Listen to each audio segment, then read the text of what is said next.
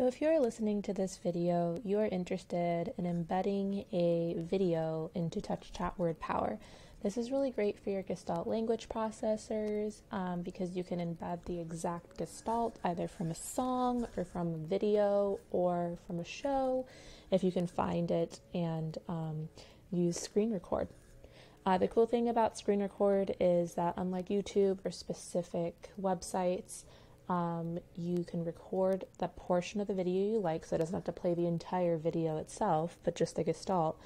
And you can save that to your library, and so if the child doesn't have Wi-Fi or if the video is ever taken down, you don't have to worry about that button not working anymore or that video not popping up for their language use.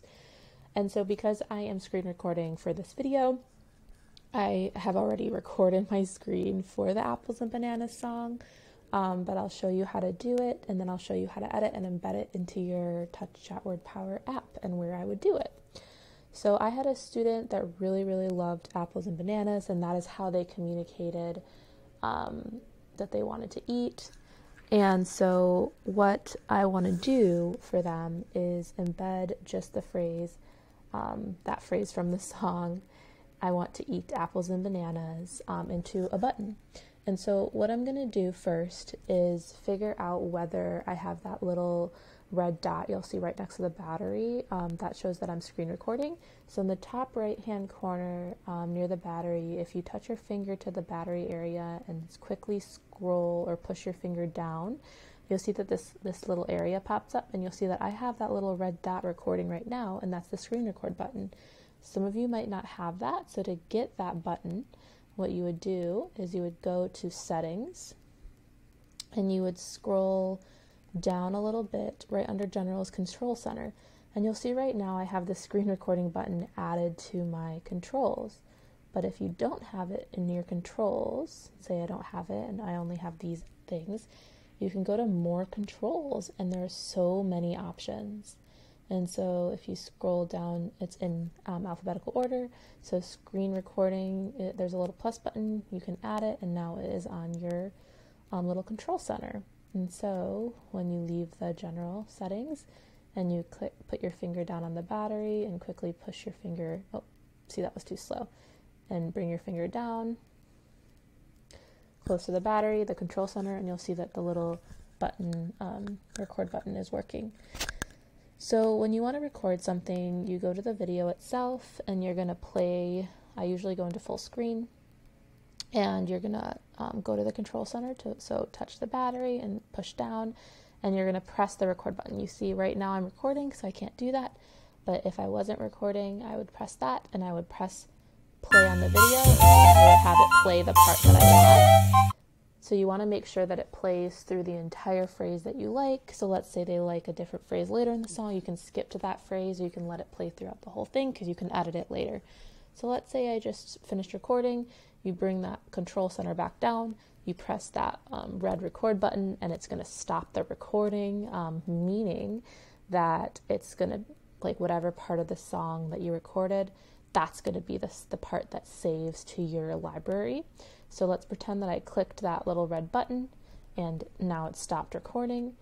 So now what I'm going to do is I'm going to go to my photo library. So I have it in a little folder called Photos and Music.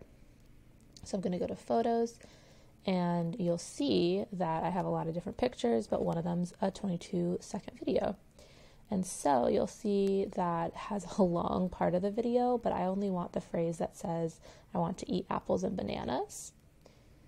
And so what I'm going to go to do is go to Edit Mode, which is right next to the battery and trash button. You click Edit in the top right-hand corner. And so now what I usually do is I'm going to play the song to figure out where it starts saying that. And the cool thing is you can kind of drag it around, and you'll see this little red dot, or this little red line. And so you're kind of cutting and pasting this part of the video. So if you only want it to play from a certain part, you kind of like drag it to that part that you'd like. So the first thing I do is let it play and see if this is the part that I wanted. And so you'll see that that was a lot, so I'm going to make it a little bit shorter.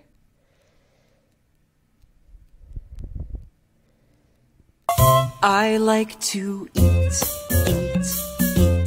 apples and bananas. And I want it to stop at that point, so I'm going to drag it a little bit. And that's how I know it's stopped. So now that's the part of the video that's going to play. Another thing you want to make sure is in the top, in the left-hand area, right? There's a lot of different options, and the last option is crop. So you want to crop the video. Just if you weren't in full screen, you want to crop so it's just the video. And so now that it is cropped, you click done, and you can save the video. So now you'll see that this is the only part that's going to play is the part that I'd like. Eat apples and bananas. And that's the part that you want. So now that that's done, what you're going to do is also make sure you have a picture saved that you want. So I already looked up apples and bananas. I really like this specific picture. This is the specific picture that I know my student's going to really recognize. So I click on the picture with my finger and do a long hold, and it's going to pop up with options. I'm going to save the image to my image library, and that's the one I'm going to use. So now I'm finally get to go to TouchChat WordPower.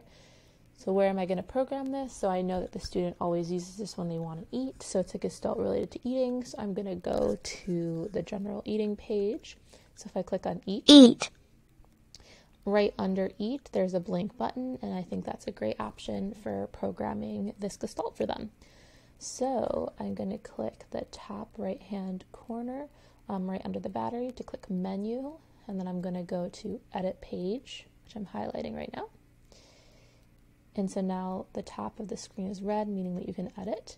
So you're going to click on the blank button, and it's going to give you the option to edit this button. And so right now it doesn't have anything, so this is all up to you to create. So the button label,